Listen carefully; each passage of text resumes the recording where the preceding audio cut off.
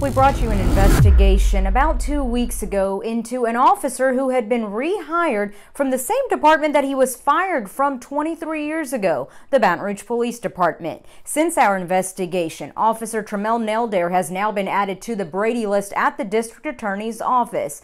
Plus, we sat down with one of Neldare's victim's mother on his rehiring. That feeling that I had that night when he came home from that incident, I felt it. I'm like, what are you talking? Who are you talking? Who did they hire back? How did they hire him back? Why did they hire him back? Why? Who let this happen?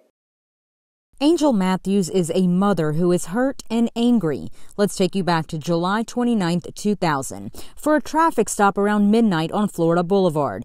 Matthews' then 19-year-old son, Brandon Butler, was the driver that night. Baton Rouge police officer Tramelle Neldare was the officer. Butler was told to get out of his car and to get on his knees. And he said to Brandon, if I put his in his face, because he put Brandon's face to him. If he put it in his mouth, would he bite it? And Brandon said he kept calling me a little when Brandon, I think at some point, was looking at him, he asked him if he, what you want to do? You want to fight me, jump on me, or something of that sort? And Brandon said no. He said, I know better than to fight a police officer. Less than 4 weeks later, Officer Neldare was the subject of yet another internal affairs investigation. This time, the victim was a woman, and the claim was sexual harassment. Greg Ferries was the Baton Rouge police chief at the time. He spoke to Unfiltered with Kiran about the investigation from 2000. He intervened in what appeared to be a verbal domestic argument and used that opportunity to go in and inappropriately place his hands on the female that was involved in the argument, and to make suggestions and invitations to her that were, in our opinion, quite inappropriate. What did you do? I terminated him. Why? For the conduct that we just discussed. Records obtained by Unfiltered with Kiran show that after Neldare was fired from BRPD, he went to work at the Point-Coupee Parish Sheriff's Office in 2002. He worked with the Sheriff's Office for 3 years before a break. He would be hired back again in 2006 for 5 months. Both times, records show he voluntarily resigned. From there, he moved to the Port Allen Police Department. But in 2010, records obtained by Unfiltered show before he could be terminated, he resigned.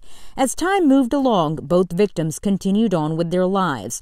The woman who was sexually assaulted buried what happened and told us she simply did not want to relive any part of it.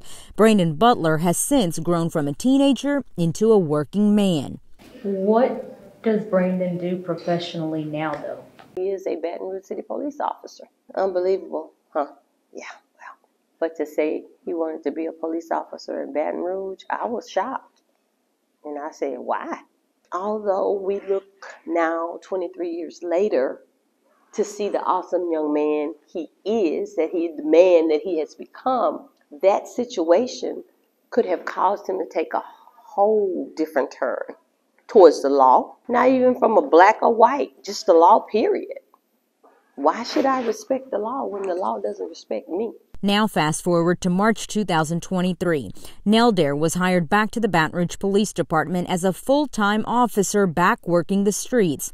How did his victim and now Officer Brandon Butler find out? He found out in roll call. Your son found out in roll call the officer who abused him was back on his own shift. That he was going to be coming to that shift. Yes. What went through him? He should not have to worry about his abuser being able to come to the same place for which he was dismissed for misconduct. Where does that happen? Where? And that feeling is here. It won't go away. It won't. It will not. Got some good guys out there, that we should be proud that they think enough of Baton Rouge to serve us, because that's what they do. But when I read his testimony from that day, everything just came back. I relived the marks on his neck. Brandon has green eyes. His green eyes were just so red from from the tears just in his face was just red from where he had held him down on the cart. Brandon's mother says her son kept the news to himself for a while, unsure how to even tell his mother. Since our report, she says no one from administration has reached out to her or her son.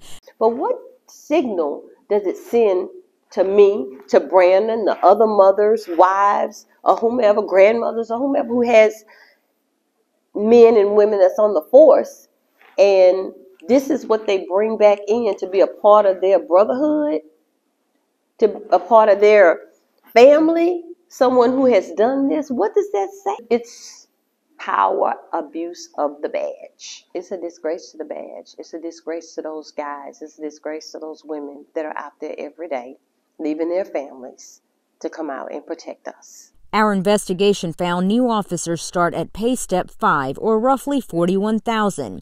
The highest an officer can make is pay step 19, or close to $62,000. Neldare started at pay step 16. Officers who have been working for BRPD for decades are making well below pay step 16. What about the fact that he started at pay step 16? I am sure it's an insult. It's not right. And I'm talking to you because it's just not right. Since our investigation, Officer Neldare has been added to the Brady list, a list the district attorney's office maintains of any law enforcement officials who have had untruthful issues upheld. Did Baton Rouge Police make you aware that they had rehired Officer Tramelle Neldare? Not initially, no, but as I received notice that he was an officer, we called and verified his employment, and we're told that he was hired on at the time, and at that point is when we put him on the Brady list. How did you find out he was rehired? From you. Hiller Moore says that means his prosecutors would prefer not to call Officer Neldare as a witness in future criminal cases. That raises the question of how efficient an officer is if he or she cannot testify. We would take a chance on calling an officer, and we'd have to be honest with the jury to say, I'm going to call this officer that has been factually found to be untruthful, but I'm calling him now, and I'm telling you I think he's telling you the truth. Yes, it makes me feel better that his word carries no weight, okay? But that's not enough for me. If you can ask the police chief anything, what do you ask?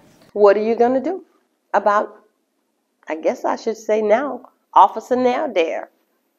Because, I mean, he's back. Is it abuse if you ignore something and you see it there and you know it's not right? What do you want for to happen to Officer Neldare? I want him gone.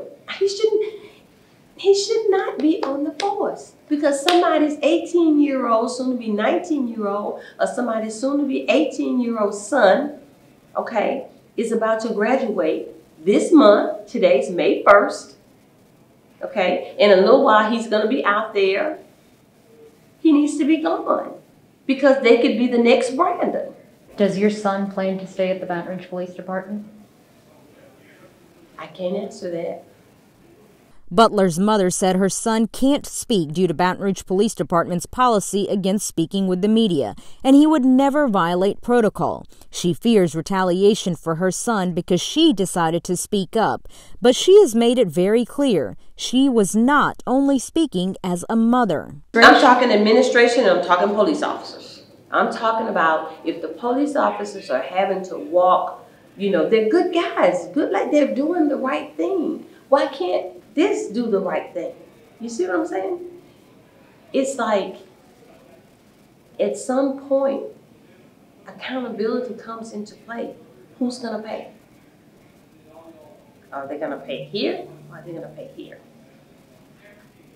Obviously, bringing back Neldare, it leaves a lot of confusion. Here, and nothing is being said here.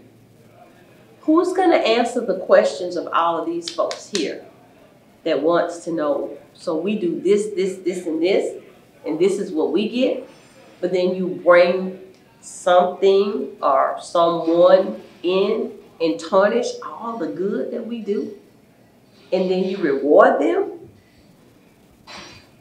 openly? It makes no sense. Now, we did reach out to Officer Neldare for that very first investigation we did, and he told us no comment back then. As for the Baton Rouge Police Department, they do not respond to any requests or interviews from Unfiltered with Kiran. It is why they do not have a comment in this report. With Unfiltered with Kiran, I'm Kiran Chawla.